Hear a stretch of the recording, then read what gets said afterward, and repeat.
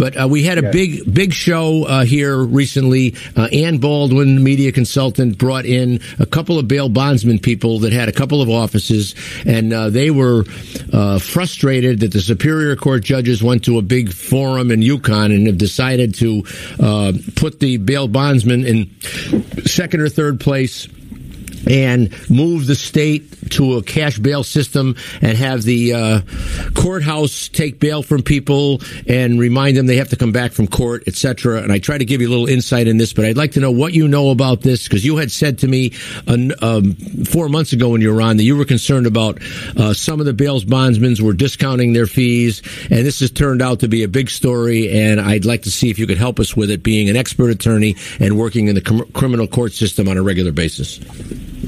Yes, that's true. I have been working in the criminal court system for 36 plus years with my brother, who is my law partner, and we have our law office in Naugatuck. So I do bring in experience in the criminal courts to the legislature. I serve in the Judiciary Committee. And as far as that specific issue that you raised, what's happening is for bonds of $50,000 or less, the court is more or less taking over the role formerly held by bail bondsmen, where they're going to be the ones who ensure the court appearances of defendants with bonds of $50,000 or less. Not the real heavy crimes, the sort of low-level crimes. And the justification for why the judges did that, apparently, is they feel that it'd probably work better, the crimes aren't too serious.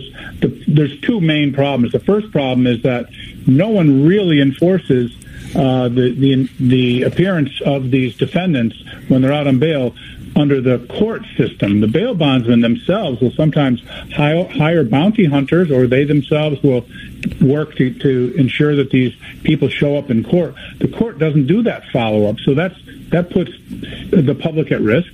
So it's a public safety issue.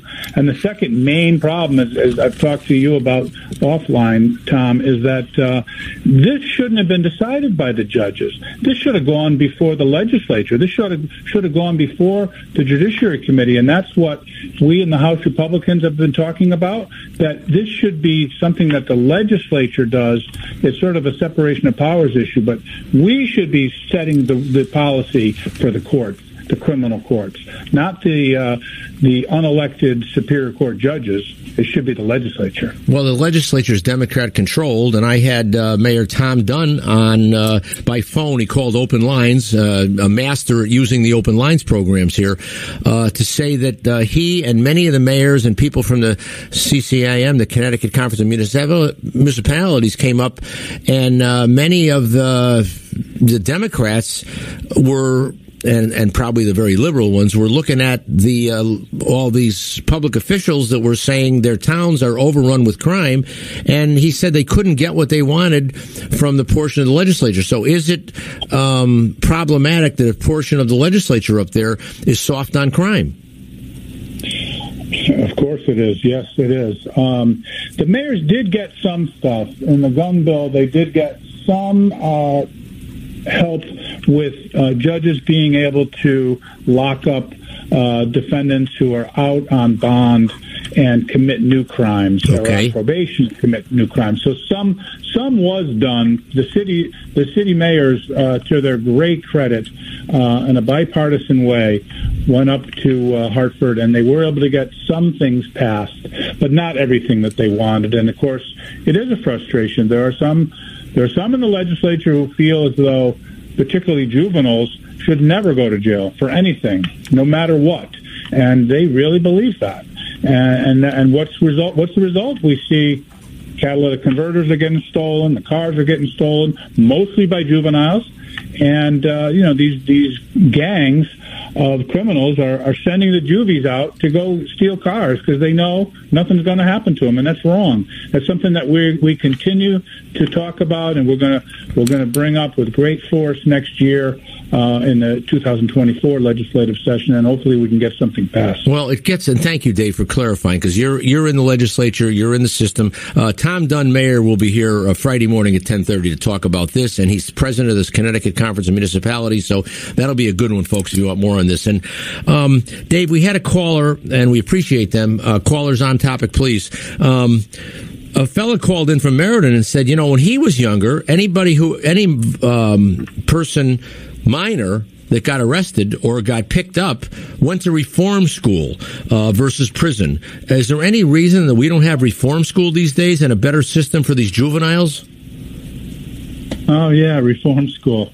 Hey, that's a good idea. Anything is better than nothing. They're literally getting a slap on the wrist. I have a cop in one of my towns, Tom, and I may have told you this before, but I think it's very, very symbolic and representative of what the mindset of these juveniles is. And he said when he was working in one of the city police forces, he's not anymore, but when he was there, he arrested a kid for stealing a car. And he's processing this kid, giving him his ticket, right, for stealing a car. And the kid looks at him and says, just give me my ticket, because I'm going to go home, and then I'm going to steal your car.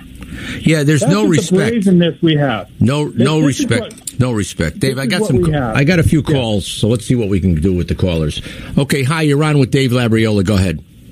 Yeah, hi, Dave. This is Drew Bloom. I'm from the bail bonds industry, and I have to say that I'm very disappointed that the judges went ahead and made this change without using the legislature. And it seems to just be a continuation of what they did 3 years ago, which was proven to be a joke. And the Sentencing Commission, for some reason, decided to not look at the data. And the judges, when we provided them data at the public hearing, they said, "Oh, we find trouble with this data." Well, they should find trouble with the data because it shows that it's not working. Drew, he's up on it. Yeah. Did you hear him talking, or did you just pop on the line? I did, but then when I called into the line, I lost like 5 minutes, I think. I'm 5 minutes behind you, probably. Let Dave address you first, and maybe he's got a question for you as a bail bondsman. Go ahead, Dave. Yeah, I mean, the first thing we need to do is take over control on this.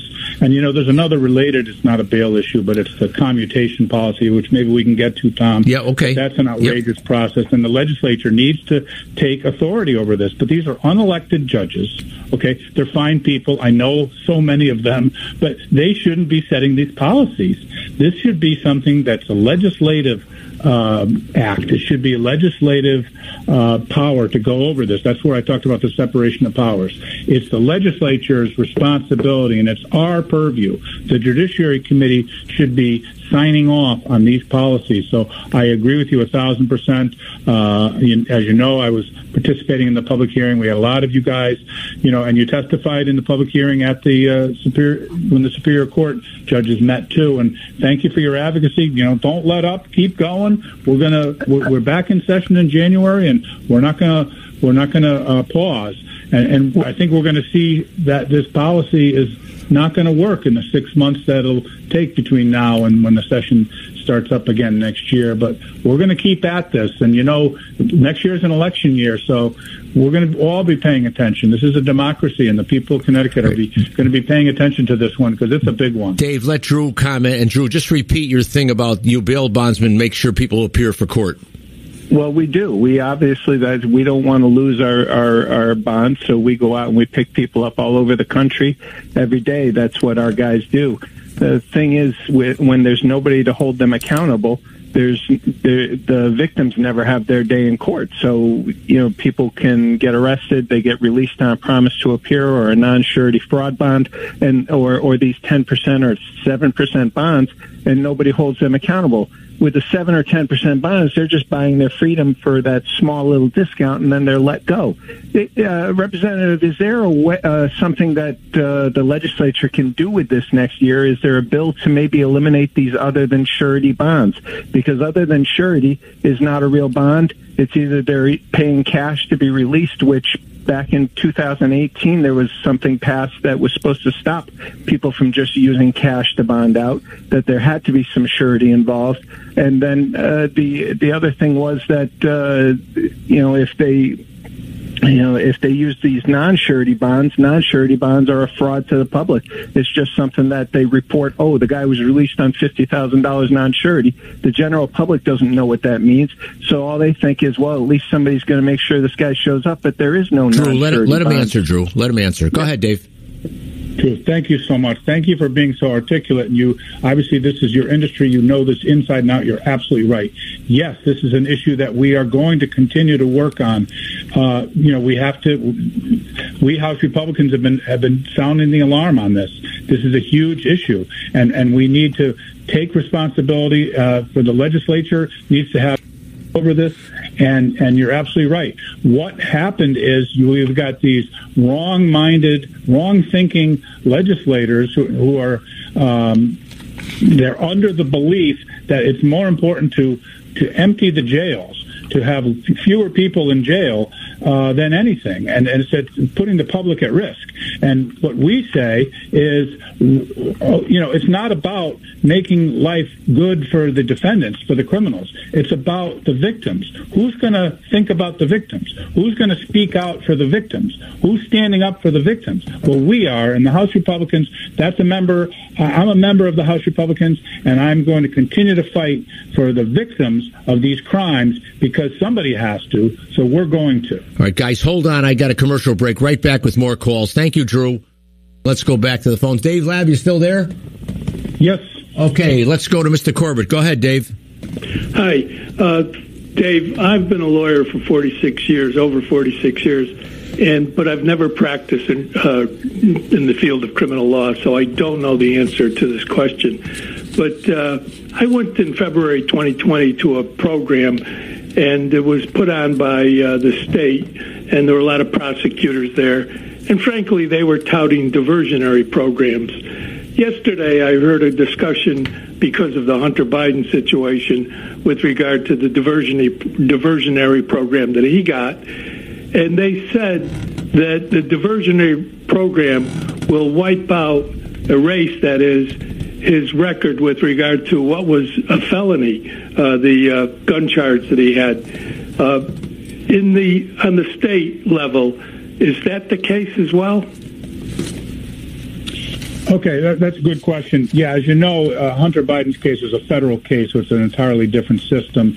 I can't hear him. It's very tough to get a diversionary. We call it accelerated rehabilitation in Connecticut. It's very tough to get those on gun cases. We just established. Hey, Paul, would you turn up the radio? Turn the radio. Specific gun dockets. There's going to be one in Waterbury, New Haven, Bridgeport, and Hartford, where you're not going to see on a possession of a stolen weapon case. That's not going to happen. So Dave, they won't be having their record erased. Dave, just back that up a little. He couldn't hear your answer, and he put his radio on. Just start that one over again, because this is really important stuff. I think you said that federal case versus a state case. Right. Hunter Biden is going through the federal system, as you know, and as far as the state of Connecticut goes, we created gun dockets this year, which will be in Waterbury. It's going to be New Haven, Hartford, Bridgeport, and these dockets are not going to have cases be dismissed when they are possession of deadly weapons, stolen weapons cases. Those will not get what we call accelerated rehabilitation in Connecticut, which is basically the main diversionary program. So I don't think you're going to see a similar situation that Hunter Biden's receiving in federal court in Connecticut.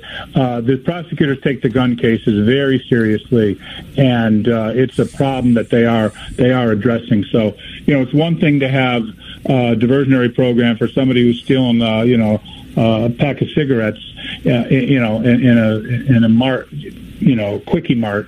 That maybe AR is a good result.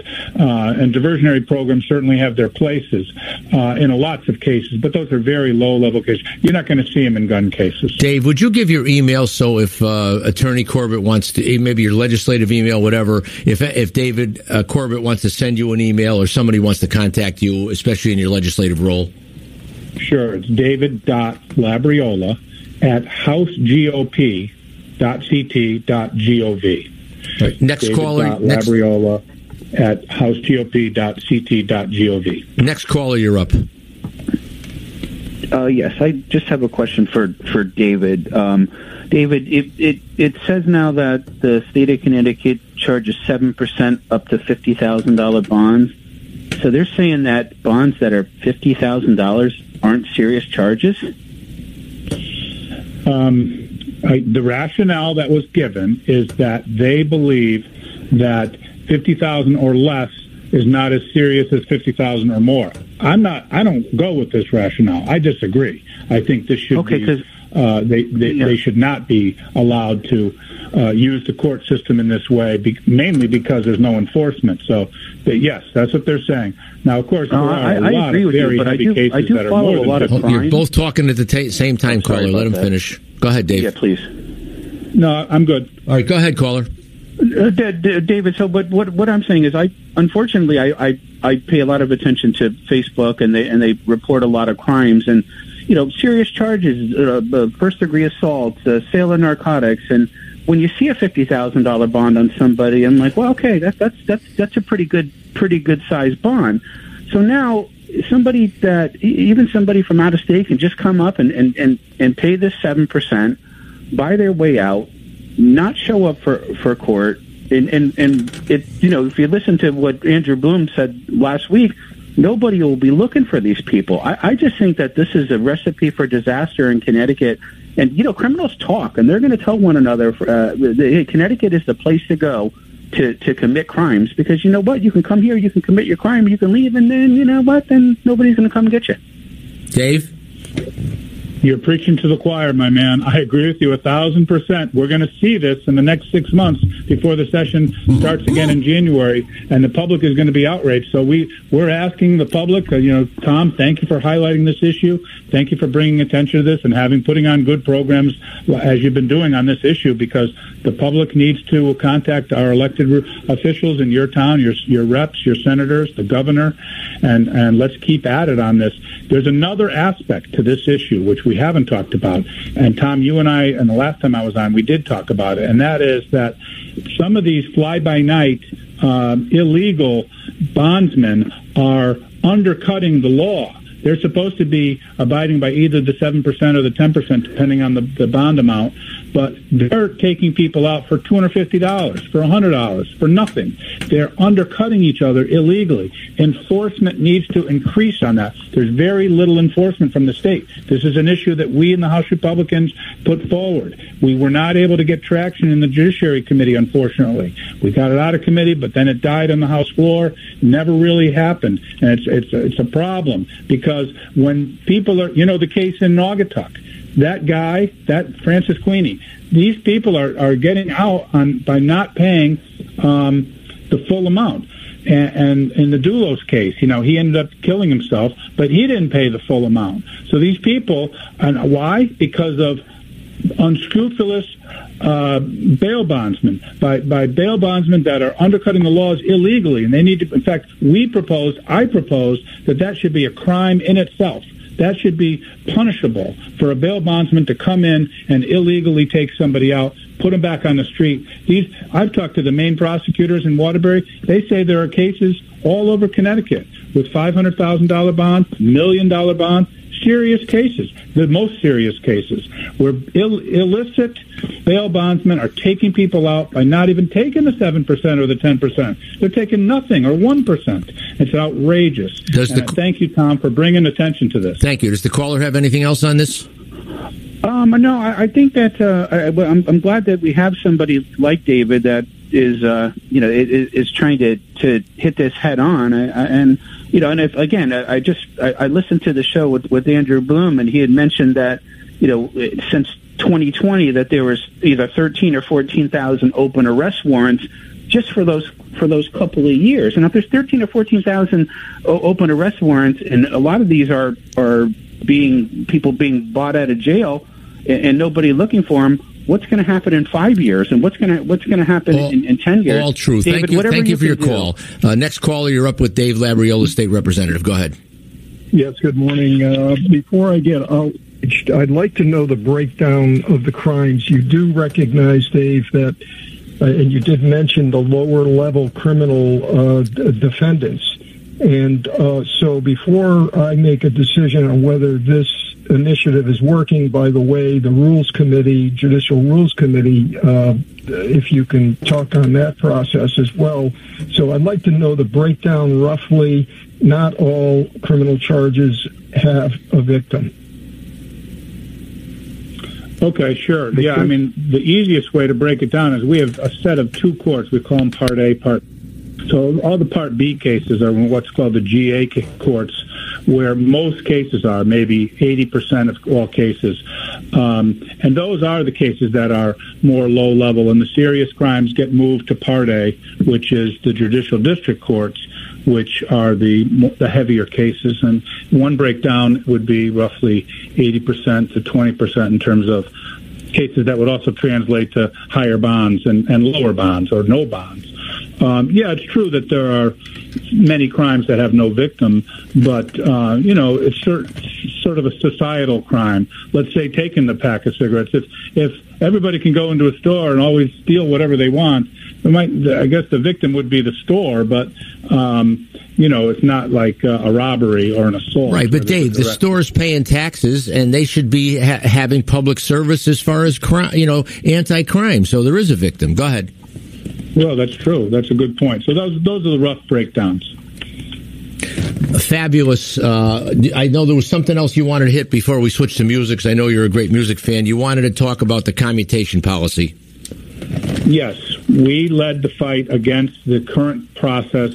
We are taking legislative control because of so many cases were really serious, the worst of the worst criminals who committed murders, or in some cases multiple murders, and received 40 to 60 years in sentences. Those sentences were reduced to the astonishment of the victims' families, to the shock of the public, and it was an outrageous policy where the only concern was these particular defendants who maybe they did, serve well in jail for, part of their sentence, but that doesn't mean that they should be released. When a judge listened to a trial, when a judge took the plea, the judge knew how heinous the crime was, the judge gave a person, let's say, 40 years. Well, 40 years should be 40 years, not 16 years. People were getting 15 to 25 years reduced from their sentences willy-nilly, arbitrarily, just because the guy was doing well in jail. Well, that's wrong, and it was an outrage. It was a slap in the face to the public, and we worked to change that this year, and we highlighted it. And thank God that there were changes made in both the makeup of the commutation board and also the policies, in that there'll be greater legislative oversight. Thank God.